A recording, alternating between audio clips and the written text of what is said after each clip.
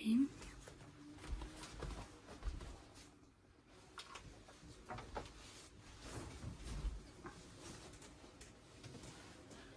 Okay, you guys, hello. I am back with another video today, another episode. Hopefully, praying that this records. I'm pretty sure it will, but hello, everybody. Today we will be talking about my relationship with my family. I'm so sorry. Healed versus unhealed. I'm gonna go ahead and just put this right here. Hopefully, I don't look too crazy. I know it doesn't really matter how I look, but I fixate on it a lot. So yeah. But anyways, today I will be talking about, how, well, yeah, like what I said, like how my relationship with my family was healed versus unhealed. Now, I did talk a little bit about this in my last episode, but if you haven't seen it, I'll go ahead and like talk about it a little bit here. So, oh, also trigger warnings. I'm gonna leave trigger warnings down below, and I suggest that you pause and read the trigger warnings before you start this video, just because I don't really know what the trigger warnings would be right now. It would be, let's see,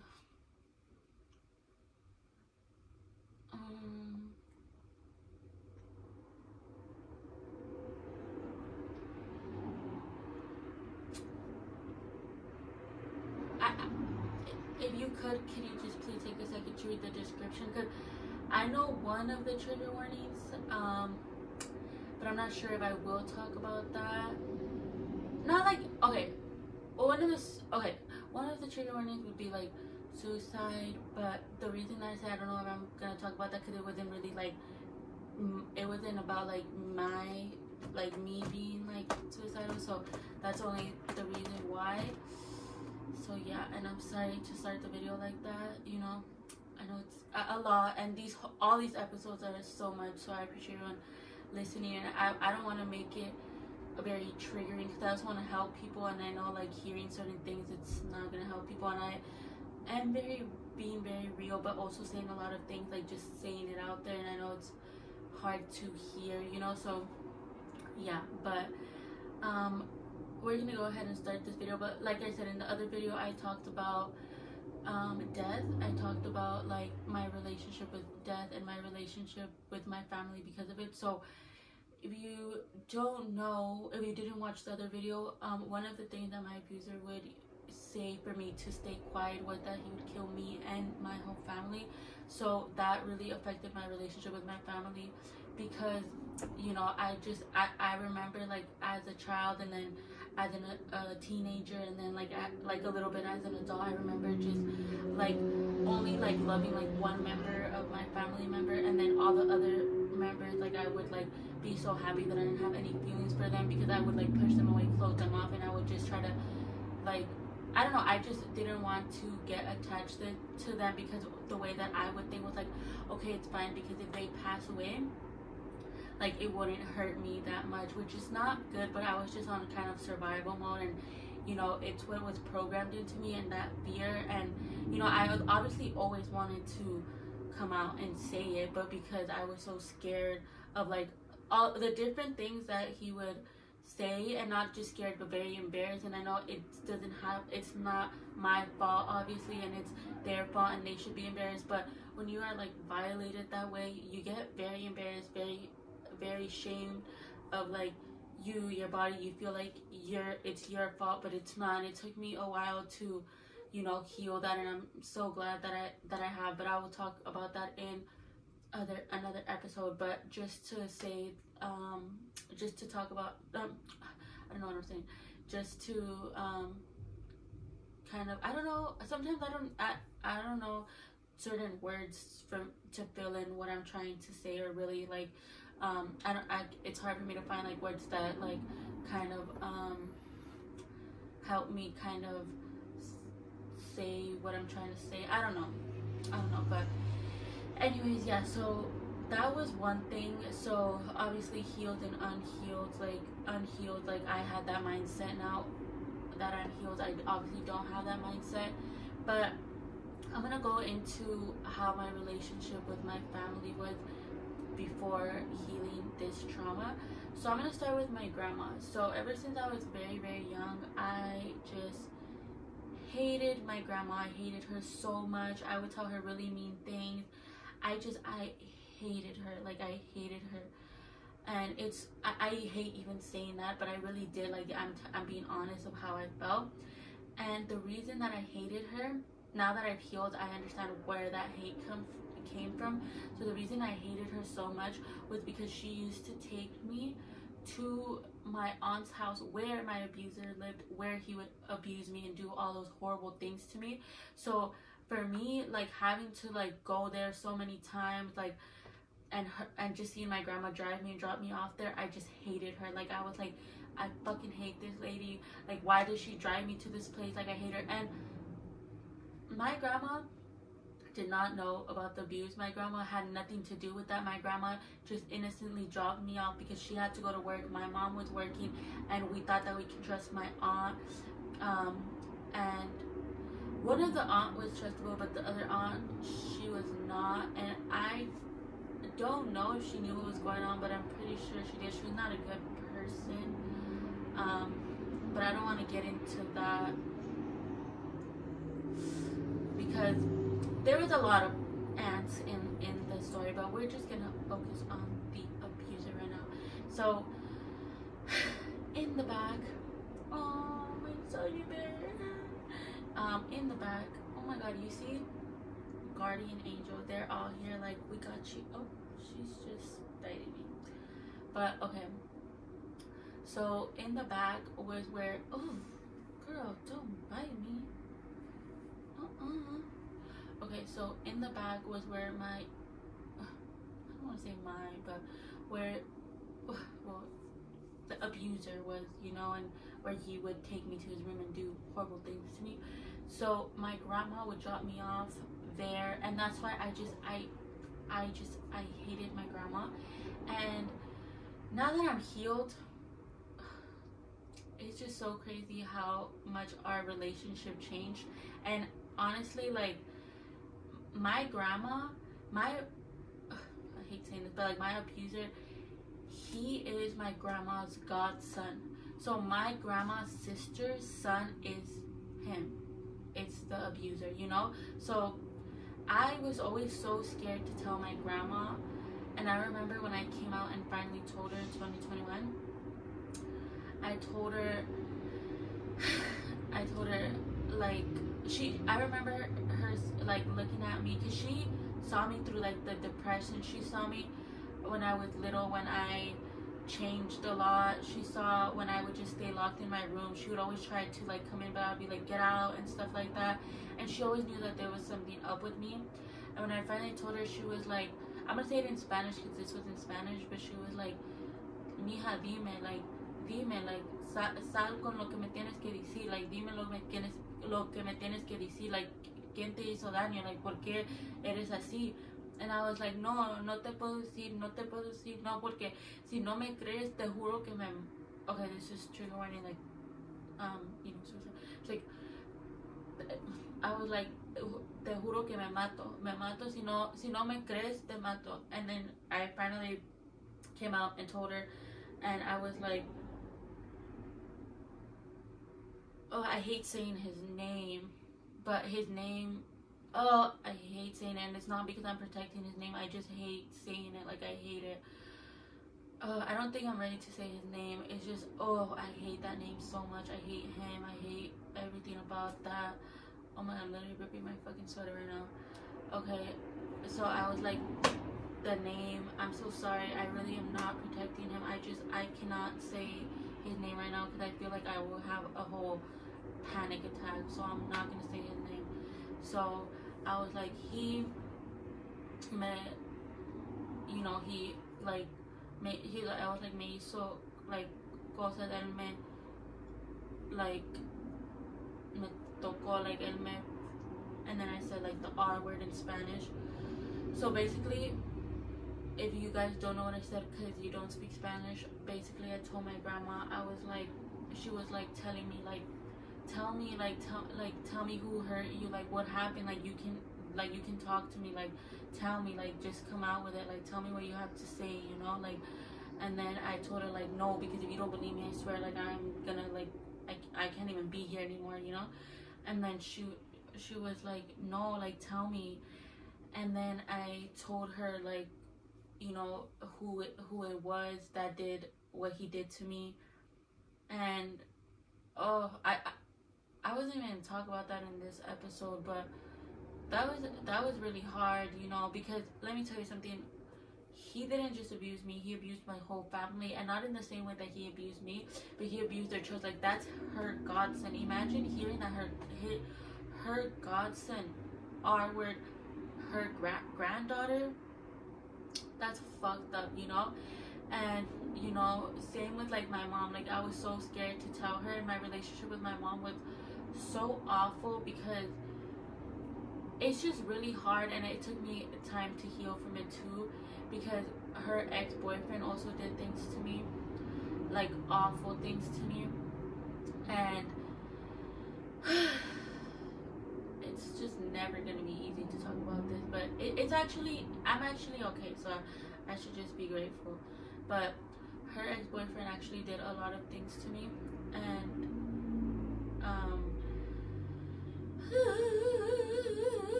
oh my god, I feel like I am going totally blank. I don't know what is going on right now.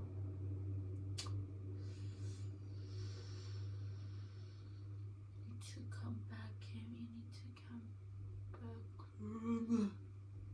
Okay. Okay, guys, let's fucking get it. Let's get it. Let's get it. Let's get it. Okay, so he did things to me. And I tried to tell my mother that he wasn't a good person, and I tried to tell everybody that he wasn't a good person, and that I hate him, and that he is a big fucking meanie, and they didn't believe me. I'm sorry, this is like the only thing that's helping me.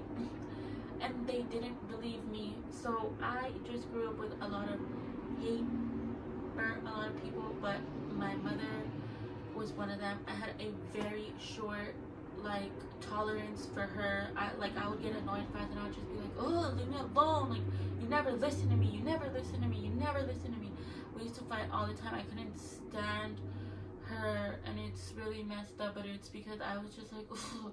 Like, I remember after, I hate saying this, fuck, I'm sorry, I feel like my personality is splitting. So I am so sorry, you guys. So I remember, oh fuck, I hate saying this. After he abused me, we went to a birthday party. I think this was actually, oh fuck yeah. Okay, so yeah, after he abused me, we went to a birthday party. Oh fuck this, fuck this, fuck this. Fuck this. And I remember, fuck this. Ooh, fuck. Okay, I remember just, like, being so scared because I saw him and my uncle at the same time, and they both did things to me, so I just was, like, so scared. But the only thing that was helping me was my mother. This is fucked up. The only thing that was helping me was my mother, but because that was her boyfriend, like, I remember he was like, oh, let's leave, like, I don't know where they were gonna go, and I told my mom, no, please don't leave, please don't leave, no, don't leave with him, please don't leave. And he used to do this thing where he used to wink at me so I can stay quiet, and just, like, so he can scare me, like, remember what I did to you? And he would wink at me, and I would get so scared and freeze. And I obviously didn't want to go through that again, so I would just stay quiet. And I remember begging my mom to please not leave. And I wanted to go with her, even though it was with him. But he would tell my mom that he doesn't like kids, he can't be around kids, he hates kids. So that's why I was never allowed to go with my mom and him. Even though I obviously didn't want to go with him, I just wanted to be with my mom, because she was like a shield to me. But he and my uncle worked together, so then like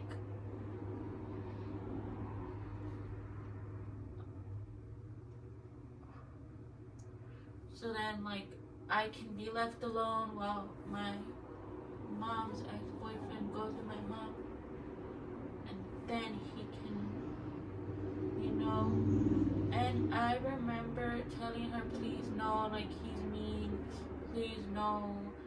And then he convinced her like to leave with her.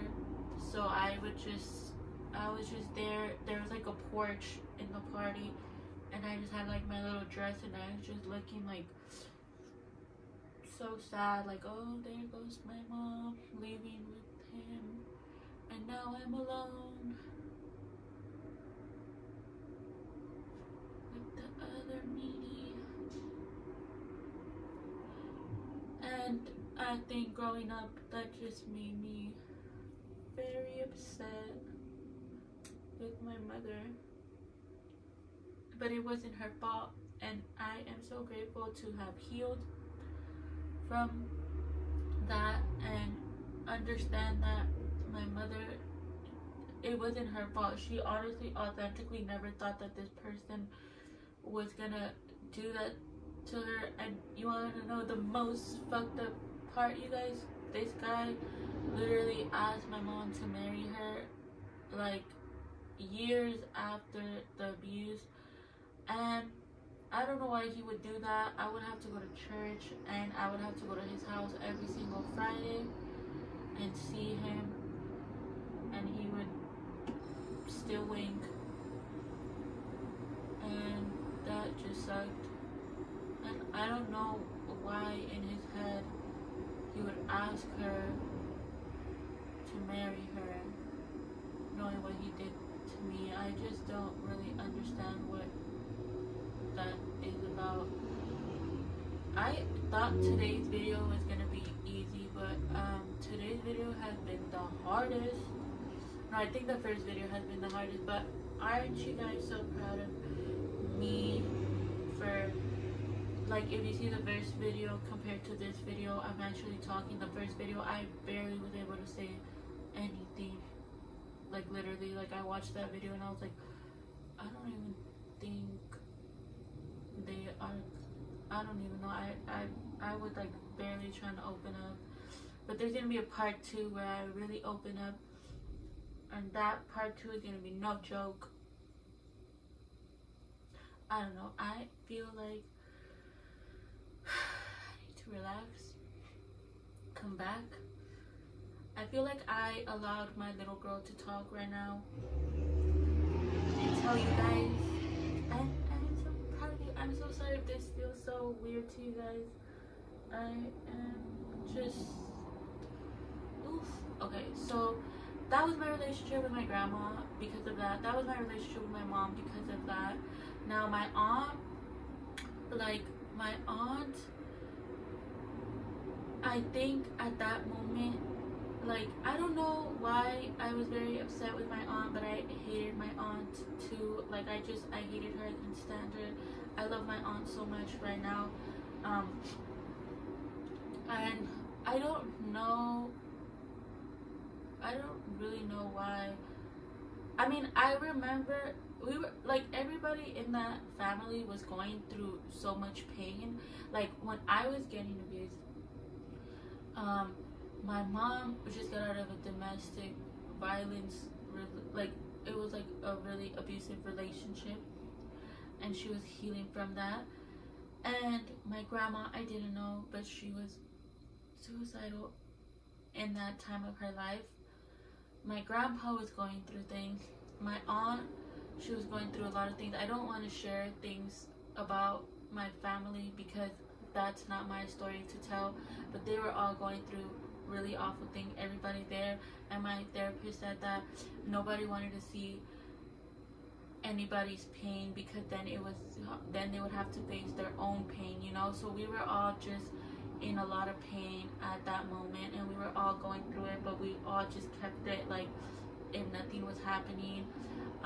You know, I think the only one that they really focused on was my aunt, because like she was going through it really bad to where she was like having a lot of like panic attacks, or well, not like panic attacks. I don't want to like talk about her because that's not my story to say, like I said, but I don't know if that's why I felt really upset when I was little, because I was like, does anybody see what's going on with me? But honestly, I don't think so. I think my aunt actually saved my life also, because she was a great aunt, and I don't even want to say that, like I don't even want to say that, oh, because of that, because it sounds like if I was like blaming her and stuff like that, and that would never ever be the case, you know. So even saying that, I feel like I don't even know like why I said that.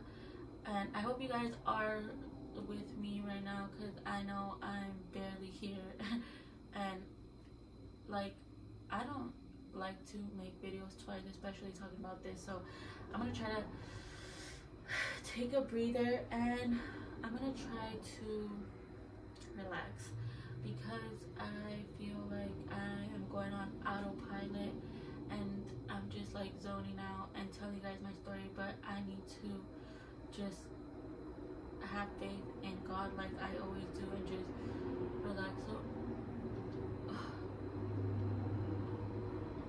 that felt good. Thank you, God. Okay, you guys. So yeah. So my other aunt,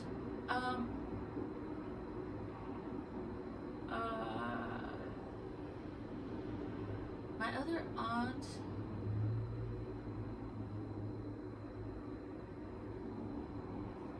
I will talk about this in another video.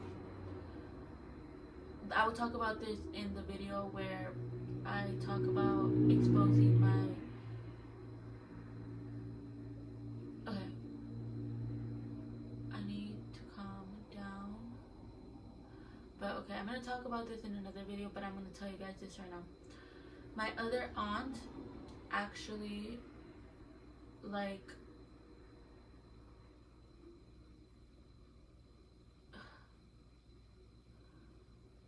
So my other aunt would hang out a lot with my abuser, and I don't know if I can say her story.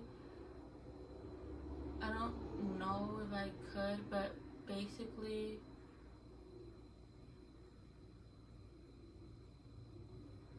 like they were drinking, and you know, he started to do things. And my aunt is very brave, because she went to go tell right away, but they didn't believe her, and they said like that's how cousins play. And my aunt got really upset, because she was like, I'm not crazy, you know, but she's like, maybe I was just drunk, maybe I'm tripping, because like that's kind of what like the family kind of made her believe. And she's really brave, because she, I don't know if I can actually share this because it is her story, but no one really knows who I'm talking about. I just hope I don't get in trouble for saying this, but one day she pretended like she was drunk, just to see what that like my uncle would do, the one that did mean stuff to me. And she would like pretend like she was drunk, and he tried to like touch her and stuff, and she like moved like his hand, and she was like sober, so she's like, I wasn't crazy, like I wasn't crazy, you know. So when I came out with like my truth, like everybody kind of was like, oh my god, like she was right, like he is like that, like he does do things like that. And that's what, and I'm sharing this because I just want you guys to know that the truth will always come out no matter what. And it's like that sometimes people have to go through things that like people don't believe their truth. And trust me, I have family that kick it with him, that don't believe my truth, that mock me, that have said mean things about me. And honestly, I don't gain anything from lying. Like why would I make up that happened to me? Like, I don't even know how that can even, I don't even know how my family, like anybody, like especially in the family, would think that. Like, I don't understand. But I'm just like, whatever, you know. That's for another day. But I feel like I'm kind of getting like everywhere, and I feel like this, I thought this video was gonna go kind of smoothly, and I felt like this video was gonna be the easiest one, but I guess you never really know. But okay, moving on. So grandma, grandpa, grandma, mom, you know, grandma, mom, aunts, and then my grandpa when I was really little. I remember that I would always hug everyone except him. Like, I just never hugged him, I never touched him. I was just like, you know, and I would just be like, I don't know, I just didn't, I guess because I think he was like a guy, that's why I was like, yeah, I don't fuck with you. And it was like fucked up because I would really hug everybody, and then I would always skip him, and I wouldn't care, and I would be mean to him. Like, I think I would take out my anger out on him a lot, you know. So that is my relationship with my family when I was unhealed. So I literally pushed all my family away. I fought with all my family. I would say, you know, mean things. I hated my family. And now that I am healed, I love my family so much. I'm literally gonna hang out with my grandma today. I literally hung out with my grandpa 2 days ago. He literally slept over, which is crazy. I literally sleep over at my grandma's house at least once a month. I love to be with my grandma, and that's so crazy because it took me a long time to even share a bed with anyone because I'm like, fuck that. So it's so crazy to even say that I literally have sleepovers with my grandma. So yeah, I am so close to my aunts. You know, I literally left to New York City with one of my aunts, which is insane because I didn't go with my mom. And like I said, my mom was like my safety blanket, my shield, but I did that and I had so much fun. And then I had so much fun, you know, like I have so much fun when my aunt comes over. I talk to her, you know, we get along and it's nice, you know. And she was there with me, and she was actually one of the most supportive person. All my family was supportive when I came out. Oh, it was only mostly like the outside family, which I will talk about later on. But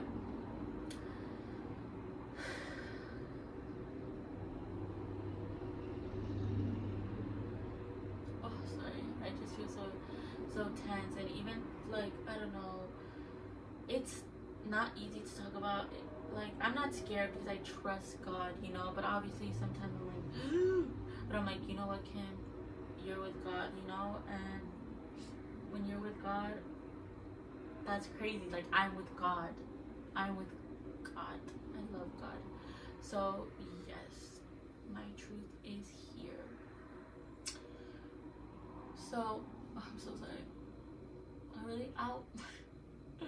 Let me not do that anymore. I'm just not gonna do that. So yeah, I feel like this video was all over the place. Like, I feel like I kind of want to refilm it, but I'm not gonna do that just because I am not gonna talk about this all over again. It is not easy, and like I said, real and raw.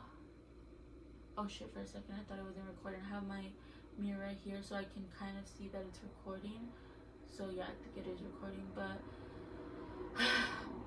I feel like I want to help you guys more, but I think the purpose of me sharing this is to kind of, you know, inspire people to, like, encourage people to heal this trauma because it affects your life so much and it's fucked up. It takes over your life. And I remember crying in 2021 because I was like, this man, or these men, but like especially my uncle, robbed me from so much, robbed me from experiencing, no, he did for a while, but not anymore. He didn't, you know. Like, now I took all that back. I took everything that he took from me back, and I'm so grateful. But at that time I felt like he robbed me from my relationship with my family, my relationship with food, my relationship with love, my relationship with life, my relationship with myself, my relationship with my personality. Like, so much that he took from me, but God gave me all that back, and I am so grateful for that. And the truth always comes out, and I'm telling you guys this because I encourage you guys to talk about it. I encourage you guys to heal from it. I do have a therapist, and I could leave her number down below, but the only thing is that she doesn't only talk in Spanish. She is learning English, and I am pretty sure if you tell her that you only speak English, she understands English. I believe in her, and I know that she will give you therapy so good, but I just want to like point that out there because I do talk to her in Spanish in therapy. But honestly, it's helped my Spanish a lot too, you know, and I love her so much. It is so crazy. In more episodes down the line, you are gonna see how amazing my therapist is, like beyond amazing. And it is through Zoom call because she does live in, well, I'm not gonna say where she lives, but she doesn't live here. So yeah, you guys, it's not through Zoom, it's through WhatsApp, you know. So but you should just download it. You just have to put your number, and then you can do FaceTime, and it's always amazing. And she helped me through this whole journey, so I would definitely leave her number down below. I feel like I don't know, I feel like this video wasn't enough, but it's all I can give you guys right now, you know. I'm so sorry, it's like the first video. I'm sorry, it was all that I can give you right now. It's just really hard, and revisiting what I just talked about, I feel like in a way it kind of shut me down a little bit, and it was very hard for me to obviously talk about. And I feel like I just need to